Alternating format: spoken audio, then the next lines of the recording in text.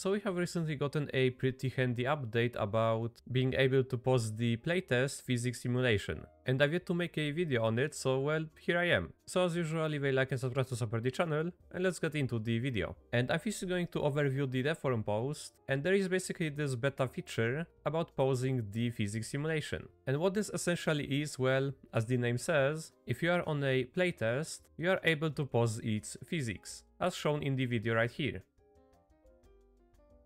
And during that pause, you can do different stuff like change the attributes or some values, and then after that you can get back to resuming the simulation. And there is another thing that I'm gonna mention in a second, but I'm just going to give some more information about this first. So this is just a before and after comparison to, well, an update where it will just take a second to pause the physics simulation, and now it's just seamless. But there is also the pause and resume specificity, where you have an option to pause the simulation between pausing both the client and the server simulation with the pause physics all option, or select pause physics current that will only pause the simulation in the current window. And it basically just works like so. So you can see that the person paused the simulation on the client, but the server fan was still spinning. And now if the server pauses the simulation, the client-owned fan will keep spinning.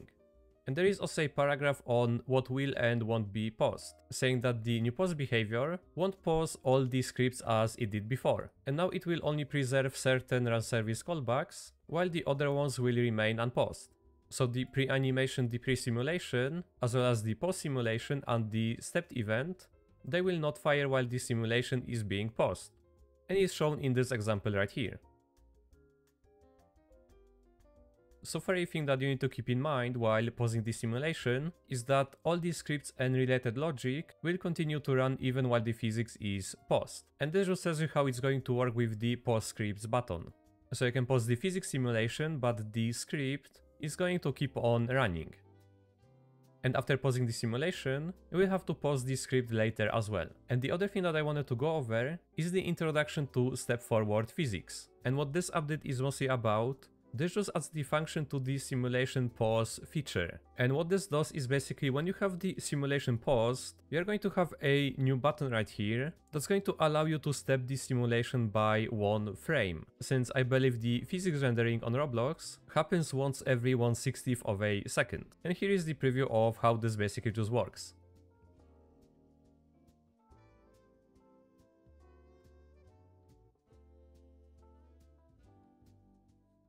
And also the name of this beta feature is also changed to the simulation pause and step in the beta features window. But there is also a new workspace set physics API, which I have tested, and this currently doesn't even work for me by the time I'm recording this video. But anyways, the new step function, the button is suited basically calls the API with an input of, like I said, 1/60th of a second. And again, this button has two options to either step the physics for everything or just for the current window. So that's for the Devforum, and I'm going to have everything linked in the description, but really quickly I just need to mention something about the documentation.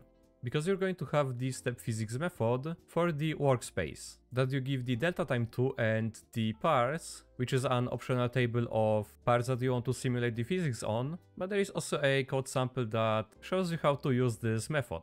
And this is what I tested, and like I said, this didn't work for me. It was giving me an error of like the plugin wasn't available or something, so don't be confused that this didn't work, since this is still a beta feature. But let's finally get into Roblox Studio. So to first enable the new post-step simulation physics, you have to go into File, then Beta Features, and then if you scroll down, you're going to have the feature called Simulation Pause and Step. So what you want to do is just enable this one, then press on save, then it's going to prompt you to restart Roblox Studio, then you just want to restart it and you're going to have the new buttons under the test tab. So there is the pause physics, resume physics set to all, and the step forward physics for all as well. So if I do a run test and I don't really have anything in the workspace, I can basically just pause the physics and also just step forward as well as resume the simulation. But it's going to be better if I present it on an actual object, so I'm just going to make something. And that something might be, well, a wrecking ball. So the shape needs to be a ball, size can be like 10 by 10 by 10, and I'm also going to change the material. And now this part is going to be called ball, and this one needs to be unanchored. This top one I'm just going to leave anchored because this is what's going to hold the ball with something like a rope constraint. So that's what I'm going to add right now. And then both this part and the ball will need an attachment. Then if I go to the rope constraint, I can select attachment 0 to be the attachment of the part, and attachment 1 to be the attachment of the ball. And now we can see that the rope is red, and that's because we need to change the length. So the length of this part to the ball is roughly like around 24 or 25. So I'm going to give it 25 length. And I'm also going to make the rope visible, just so we can see it a little bit better. But now if I go to the test tab, and then do a run test, and immediately pause the physics, now you saw how there was smooth motion on this rope falling and then holding onto the rope constraint. So now if I step the simulation forward, it's going to move the ball basically by 1 frame of the physics simulation. And then I can resume it back. So that's a pretty neat and useful feature if you are doing anything that's like physics related. And also for the option to set the physics to all or current, I need to do a playtest instead of a run test, and then pause the physics for all. Now I can't even move with my character right now. I don't know if you can hear this, but I'm pressing my spacebar. But if I wanted to resume it on the current window, which is the client, I would select the current window right here. And I can move with my character now. And that's because the network ownership of my character is basically set to me operating the player. But you can see that the ball isn't moving, and that's because what's simulating the physics for it is the server. So I can again pause for everything, then go to the server window, and then I can resume this on the current window again. And just pause for everyone.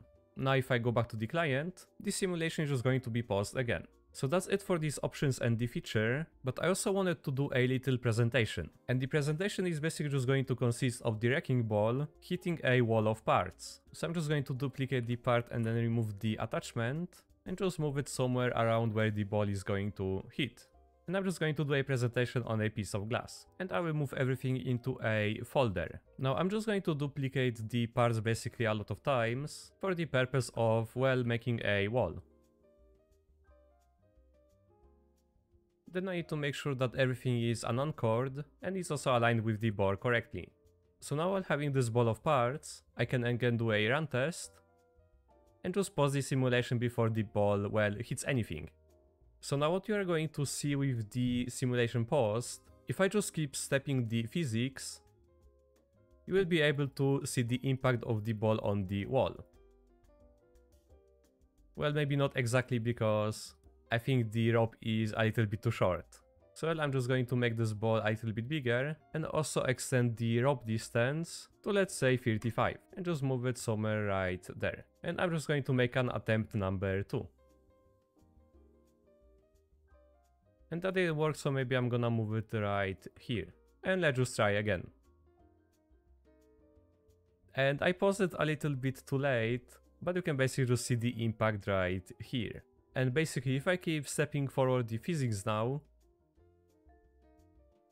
you can see frame by frame how this is going to react. And a really neat thing that you can do with this is, for example, while having the simulation paused, you can just select everything except, well, maybe without the span position, and just copy this during the run test. But anyways, I'm just going to finish this physics test for now,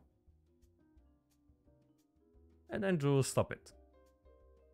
And now if I just paste this in and just group this and just move this away, you can see that we have a ball with the impact that we don't have to create on our own. And this would be really cool if you wanted to do a showcase of some sort. But also I saw that this was a little bit too low, so I'm going to move it somewhere there. And let's also see what happens if I make the parts a little bit smaller. And again do another run test. And I've paused it pretty much perfectly right before the ball was about to hit the wall. So let's see the effect by stepping the physics forward.